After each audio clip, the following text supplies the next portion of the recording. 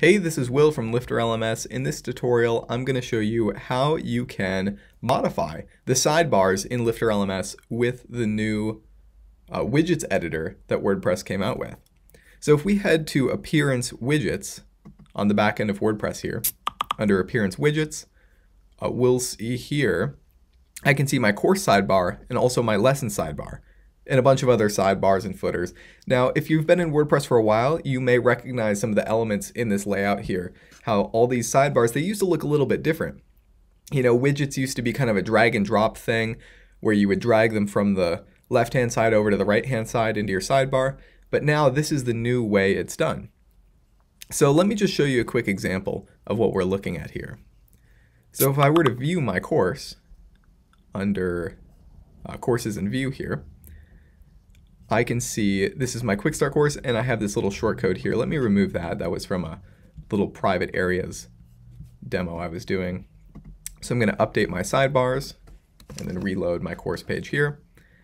So I have the progress bar and the outline right here on the side, and you can see progress and course syllabus. That's where those two items are coming from.